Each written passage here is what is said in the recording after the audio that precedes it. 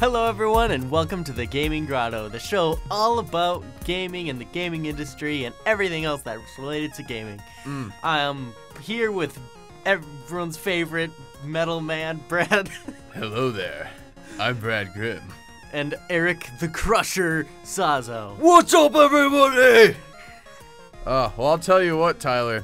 I have been really busy this weekend. You know why I've been busy? Why have you been busy, Bradley? I have had a little case of the radiation sickness about this new game, Fallout 4. I've heard about that game. Little art game, nothing too big. A little bit of uranium fever. Yeah, I've been hearing a bit of buzz on it from the Reddits, the Tumblrs. It's kind of the biggest game of the year so far, right? Yes, it is.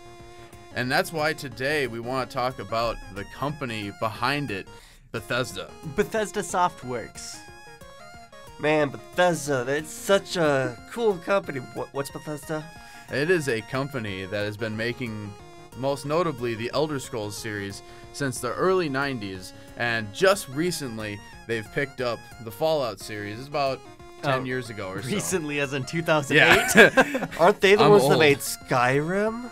Yeah. Yes. They made Skyrim. That's the latest addition in the Elder Scrolls series. I played because that. the Was Elder fun. Scrolls Online does not count. Because it's bad. We don't talk about ESO. That's just like your opinion, Tyler. That's like your opinion, man. But more specifically, we want to talk about Bethesda's business practices. Now, when Bethesda first started off, they were just kind of an indie company making games based on their favorite D&D games, which would be Elder Scrolls Arena and Daggerfall. Daggerfall was actually a huge financial flop, believe it or not. It almost bankrupted the company. Well, yeah, have you ever played it? It's kind of super, just Yeah. not user-friendly at all. It came with a game-breaking glitch, and the point is that the company was on the verge of bankruptcy before they were bought up by ZeniMax, which was a media conglomerate at the time, or a media corporation. And essentially, they gave them the funds that they needed to complete Morrowind.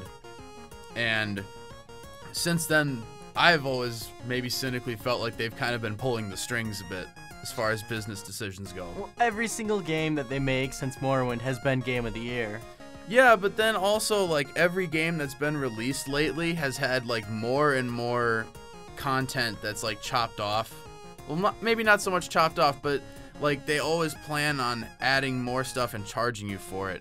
And, I mean, you just can't help but bring up the whole paid mods thing they were trying to do on Steam for, what, like 3 days before it got cut?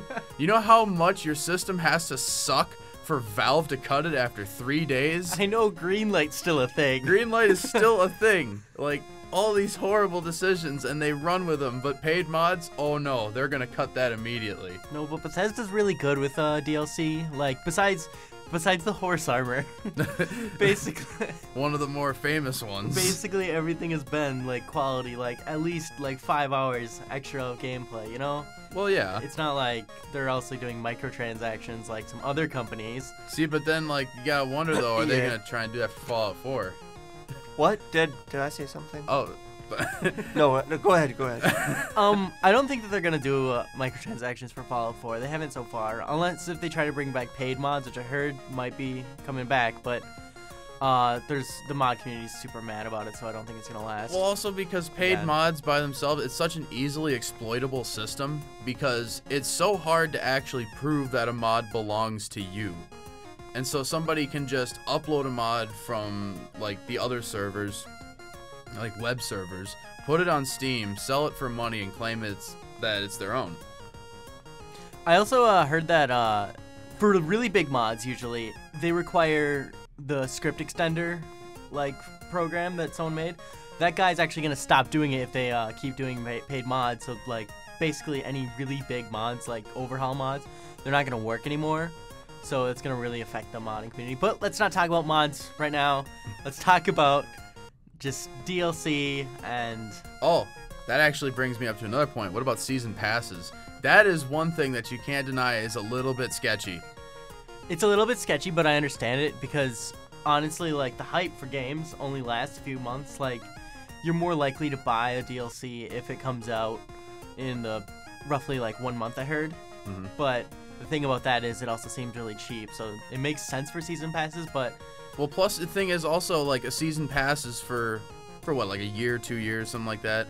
Or is it for all? It's for all the DLC. Anything that they release. But the problem with it is they keep on raising the prices. I remember like it was introduced like a year ago, and it was only $20, but now they're selling them for like 40 or more. You know? Well, because I mean, it's still a little bit of a gamble getting a season pass, because sometimes a game won't have a whole lot of DLC, but it'll still sell a season pass. Whereas, like Fallout 4, I'm expecting there's gonna be some decent expansions. They're probably not. Maybe 5, because that's what they did for Fallout 3 and Fallout New Vegas. But for Elder Scrolls, it's always been 2.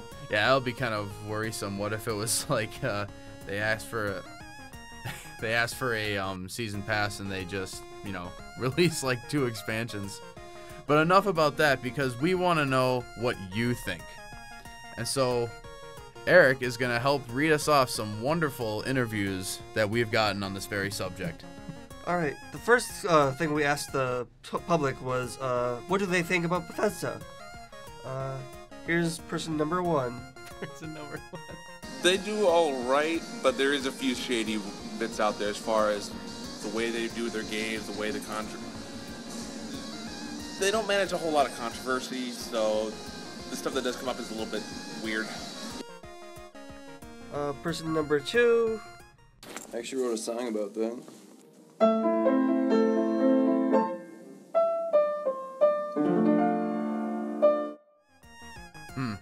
Beautiful. Absolutely beautiful. Person number 3. Bethesda makes the best games on the market in my mind. And the top one would probably be Vegas, but with the add-ons. Well, he doesn't get an A for grammar, but he gets an A+ for positivity. Or research, because New Vegas is made by Obsidian and developed and published by Bethesda. But it's made on their engine. Yeah, and let's everything, not nitpick, please. Sorry. We could be here all day. My favorite company is Bethesda. That is my favorite. Shut up. Okay, that's me. Yell at me for nitpicking. We also asked people about what they think about... Hold on, we need to talk about the answers. Like, the general opinion of Bethesda is that they're pretty decent, but they do some shady things apparently. Well, that's the thing is also, do you think they maybe get away with these shady things because of the fact they're seen as like a benchmark company? Every game they release is always really good, which means they can always get away with shadier things. I think what? I think that they get away with it because the games they make, they only come out like every 5 years, because they're a really small team, but they only work on one project at a time. So it's not like Ubisoft where they release a game every single year regardless of quality. Like, oh my god. 'Cause they'll just patch it, glitches. They'll patch it, it'll be all good. Oh, it needs to be done. Just release it half done. No. But anyway, back to the questions. Back to the answers, rather. Okay, the second question we asked was, what do they think about DLC and season passes? Person number 1. DLC, if done properly, like the traditional expansion pack model, tends to work fairly well. Doing DLC such as like maybe map packs or just like little bits and bobs within the game, especially within a multiplayer game, divides the community, makes things a lot more difficult. Also, it's a cheap money grab, basically. As far as microtransactions go, depends on the game. See, I do agree with that. The dividing the community part. Like, you play a game like Counter-Strike, and you've got map packs that you have to buy. And so you'll have friends that can play on certain servers that you can't play on. And so you're automatically just dividing people up. Yeah, and it really sucks when you're stuck in a lobby for like an hour just to play a game that's gonna last like 10 minutes, and it's... Oh, like I made the mistake of getting Destiny, and that's a whole issue of that. Most people aren't playing on those maps. Did we talk about how one of the first guys we interviewed, he responded with a piano? Oh, yes, our wonderful musical friend. I find his answers to be the most interesting. I thought so too. It's very poignant and beautiful. Yeah, I could actually help translate for you if you'd like, if you want. Yeah, let's replay the. Is it gonna? Do we got a different answer? Because we asked him multiple questions. Yeah, let's go with his answer for like what he thinks about DLC. Okay.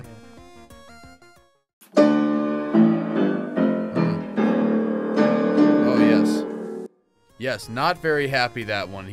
Lots of very, very standoffish notes. Yes, some almost violent notions towards DLC. Kind of scares me a little. Yeah, I think I wet myself. He's got a lot of very, very hateful feelings towards it, I think. But he does bring up a good point about microtransactions and how they, when done right, they never mind. When they're done right, they can flesh out a game and make it feel like it's more customizable. Like if you buy a car, you'd like to be able to buy new things for that car. It's just when are you charging too much for something superficial? Yeah, but the thing about microtransactions is they're a free-to-play model, but they're introducing them into $60 games. $60 is a lot to pay for just a game, and then to put more on top of it for things that aren't even like substantial, that you can't even touch. Like usually they're in-game content, like a different. Well, especially because a lot of the times even microtransactions will be to like skip a certain challenge within a game, and at that point it's like, well, why are you even playing the game if you're just gonna skip past the challenge that you're supposed to complete in the game? Or easy fatalities in Mortal Kombat was yeah, garbage. do you just want to walk into a room and immediately have everyone cheer for you, like, yay? You paid the game, you win. You started the game, you're a winner in everyone's eyes. If you've ever played DLC Quest, it illustrates that perfectly. It's like $2 on Steam. There's 2 more interviews from we did for that question. If we should, yeah, we should. For the DLC? Yeah, for the DLC. That would be a lot of money, but I mean, I'd still play them. You just don't. It's just you choose not to buy them. I mean, usually it's just for extra shit you don't need, actually. So. Question number 3. What was it? What do they think about games being the same price regardless of genre or length? Here's what one guy had to say. Well, for a game like Bethesda, it doesn't make sense. But for a game like Call of Duty Battlefield, then yeah, I'd probably drop money for that. But Bethesda doesn't have online capability, so it makes no sense. I don't think that guy has ever played a video game. Oh man. No, seriously though, I'm looking forward to Call of Duty Battlefield. What's Bethesda? Dude, Bethesda is seriously like they make Call of Duty Battlefield and But it says Pokemon Bethesda as a game. And What game is Bethesda? What's it like? What's the dude, I think gameplay it's style? like the Pokemans. I think like you run around. Is it for the Let's Wii just go on Station to the next 360? person. Let's Come go on. on to the next question. I don't wanna waste all day. This guy's interesting. There's another question, another answer from the piano dude. So let's listen to that. Ah, yes.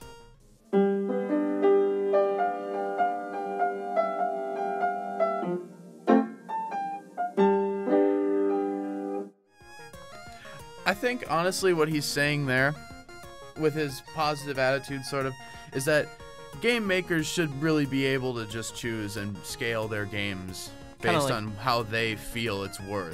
Sort And of like the especially indie community. and I think even in the AAA industry, it's like most of the time the reason a game is $60 is because Communists. other than the Dirty Reds, but it's because they get this team of like hundreds of people to work on one game, and you compile all the employees' wages together, you got a lot of money. Whereas, you know, indie devs have the ability to charge less because it's usually a team of like between 1 and 10 people. But the thing is, even if indie games are shorter, they usually feel more worth it. Yeah, because there's a lot. they're only $15. It's not like you're investing half a week's paycheck, you know, if you're working like part-time. And so with the it's advent of Steam sales, with every like 300 things being on sale at any one time. Yeah, it's like $2 for a game. So. Yeah, I picked up like Fallout New Vegas for like I think $3, $4. Okay, we're not talking about Steam though. We're talking about yeah. Let's talk about Valve for a little while. But this episode's on Bethesda. Yeah, It's Bethesda. but like, I mean, I get it with Bethesda with Fallout 4. I've already put like, you know, like more than 100 hours, I think. They Well, put probably a not lot that of much effort into that game. I into it. gotta give them that. And if you take the like minimum wage, it's like I think it's pretty worth it. We're probably But, gonna like- lose a lot of followers for me saying this, but I haven't played the game yet. Oh, it's fine. Like, whatever. What Hate me all you followers? want. Hate me all you Oh want. my god, you haven't played Fallout? I'm not. Okay, but like the Order 1886. I like when they were advertising that, you know. Well, that's advertisement for game. That is That's a story straight up for a different $30 episode. game. But that game was friggin' $60 for 2 hours of gameplay. It's Dude, like, imagine my surprise when I got fucking Metal Gear Solid 5 Ground Zeroes, and it was $30 for a demo. yeah, essentially. It's like you got one mission, and that's it. That's all you got. You can do different objectives on it, but that's it. That's why But you, that's Konami, and that's for another episode. That's why you should read a review before you Yeah. buy a game. But then again, that puts. Never mind. That's a different episode. We're not going to talk about games We're trying to journalism talk right about now. video games and Bethesda. Okay. Anyways, that's good. Looks like wrapping up towards the end of our episode. Okay. So, Looking forward to Doom next year. Especially looking forward to it. Another good Bethesda title. I'm looking forward to Fallout 5. When is that coming out? Like Probably like 2022. I'm personally looking for the new DLC for Goat Simulator, but that's just me. Yes, of course. Have But you yeah. played? Have you played the RPG mod? Of course I Are they have. Of actually course making you have. DLC It came for out on my Go- birthday, so yeah, of course I had to play it. That is like one of the few PC games that I see in physical copies on store shelves still. Yeah. Really? That and well, Fallout really. I got a and physical Diablo. copy of Axiom Verge. Oh, you got Super Indie cool. Box? Yeah. Yeah, that's pretty cool. Dude, Yeah, we Indie gotta Box end the is so episode freaking now, worth actually. it. All right, we gotta wrap this up because we could ramble for another hour. This has been the Gaming Grotto. I'm Brad Grimm, I'm Tyler. And I'm Eric's husband. Eric the Crusher. and Eric we the will Crusher, see you next time. Probably not, because I think we're getting canceled after this episode. I don't know. Sorry. Bye. We're getting sued.